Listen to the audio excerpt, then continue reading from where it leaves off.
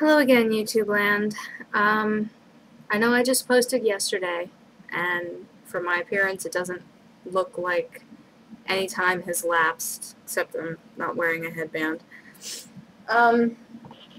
That's because in weather this hot, you tend to buy several of the same thing and wear them because they're the only thing that keep you from dying of sweating like it's going out of fashion.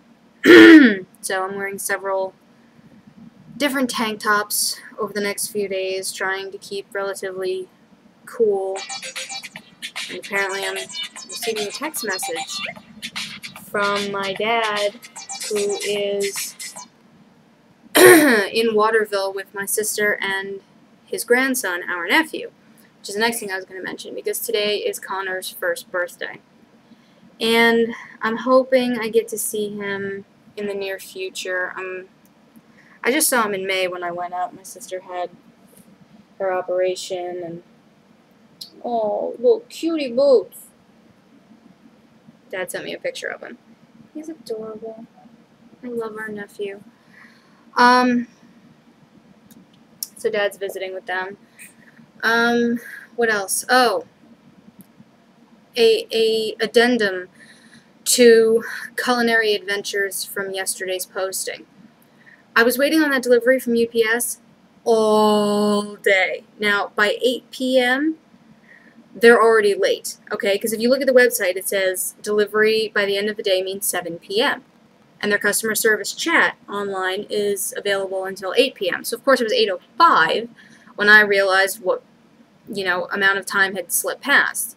So I go and I check the tracking this morning, and lo and behold, it says, exception, 1 business day left. Package was missed at UPS facility and will be delivered on the next business day. That is listed immediately after Friday, July 6th, out for delivery. The number of times UPS has screwed me or screwed with me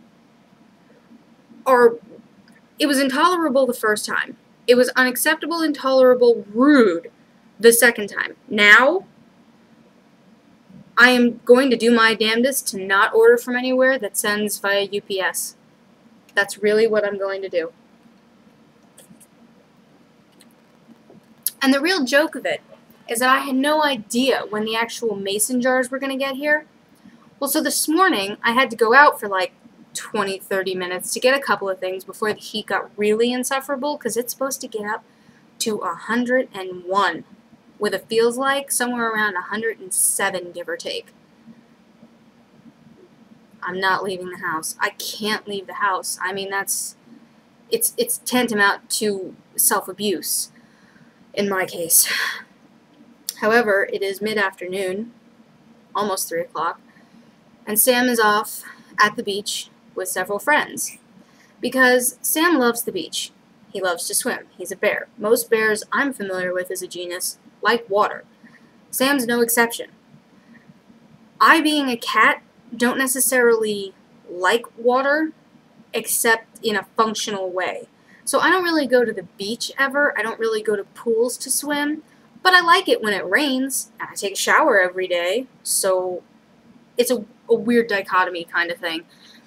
But Sam's off playing at the beach with a couple of his friends. And of course, I sent him with a relatively large bag of food. I told him on the Facebook event page, I was like, I think we all know in this heat I'm not going anywhere, but just tell me what you want to eat and I'll send it with Sam. I can't help myself. I've gotten to a point where I really cannot help feeding people. I got off topic somewhere. Oh, this morning I went out for a few minutes, and in like the 20 minutes I was gone, the postal service delivered the mason jars. Sorry, between the heat and not having eaten very much and how busy I've been trying to keep myself busy, my mind is a scatter, which says a lot for someone with ADHD. So, I made mayonnaise this morning with Sam's help. I used that to make a batch of tuna salad from canned tuna, I admit. But, you know, I added onion, salt, pepper, scallion. Came out pretty good. I gotta tell you, the more I use homemade mayonnaise, the more I feel like an absolute fool for ever buying it. It's a little tough on the arm if you do it with a whisk, I admit that, but it only takes 5 or 6 minutes if you have someone helping you, because you have to continually drizzle in the safflower oil to make the emulsion. And if you don't have the kind of setup where a bowl is going to stay like clamped into place like on a workbench kind of a thing, then you need an extra set of hands. It's just not possible otherwise. Unless you have a really good high-end food processor you could do it with, which I don't. I have a little Essentials food processor. So Sam helped me make the mayonnaise. I used that to make tuna salad, and then I made a tuna salad and spinach wrap. And then I made a buffalo chicken breast, provolone, onion, pickle, and spinach wrap with Thousand Island dressing. I stopped at the market while I was out and bought a big wedge of watermelon. Cut that into slices. Cut those slices in half so they're manageable slices. Packed them off with those. I got him a box of apple cinnamon granola bars the other day, so we took several of those.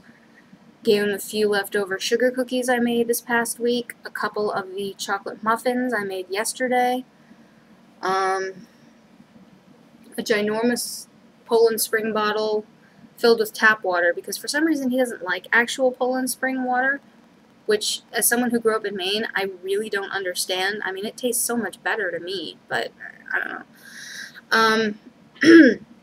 But I gave him that, primarily frozen. There was a little bit of liquid moving around, but it had been in the freezer about 3 hours at that point, because I wanted him to have cold water that would stay cold.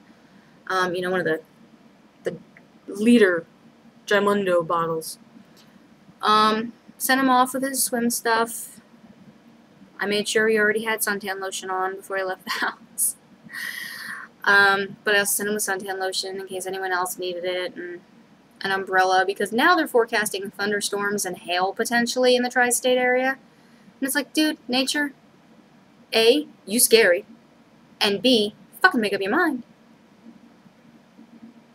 So now I'm sitting here watching American Chopper on Netflix, which I've developed a very strange affinity for. I think it's because the dynamic between the two sons and the father kind of reminds me of me, my sister, and our dad. He tries to be big and blustery and scary, but he's really not. He just sounds it and acts it sometimes. And I'm more the alpha sibling, and my sister's the goof sibling. But we each have our role to play, the three of us. So I think that's why it appeals to me. But in any event, it's a show about family and a lot of screaming. It feels familiar. So I'm going to go watch more of that. I'm up to season 4. I don't know if it ran more than the 8 seasons Netflix tells me it has, but that's what they have, so that's what I'm going to watch. And try and keep cool and relaxed. I don't know what, if anything, I'm going to make today, because last night I made jasmine rice in a rice cooker with fresh basil mixed in from my planter, and my planters are doing a lot better. They look a lot healthier now that I've upgraded them to the Miracle-Gro soil. I just, over the past week, gave them some Miracle-Gro plant food, which they were due for. Gangbusters. Coming out gangbusters. Could not be more happy. So I used the basil from my planter with the jasmine rice. Then I made tilapia, and I baked it in the oven with a spread of basil, garlic, olive oil, and lemon juice.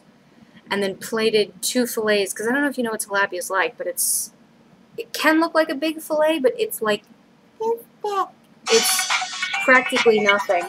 Oh, there's my husband. So I think it came out really good. Sam said it basically tasted like pesto minus a couple ingredients, and I guess technically he's not that far from right. Yeah, as I was saying, he's on his way to the beach with friends. I guess they have to drive a little bit, considering what beach they're going to. And it sounds like rain before long. Hopefully we'll get at least a good hour in at the beach or so. So who knows what they'll do after that. I may very well get a phone call saying, hey, can we come to the house? In which case, you know, yeah, if you don't mind that this place looks as if a bit of a disaster area hit, it's fine with me. So I may end up making food for people tonight. I have no idea. But that's it for me for now, while Sam's out doing stuff. I'm going to go relax and try and have lunch, even though it's 3 o'clock, because all I've had today is half a bagel. And I'll talk to y'all later. I hope you're having a not so torturously hot weekend wherever you are. Or you're at least staying cool.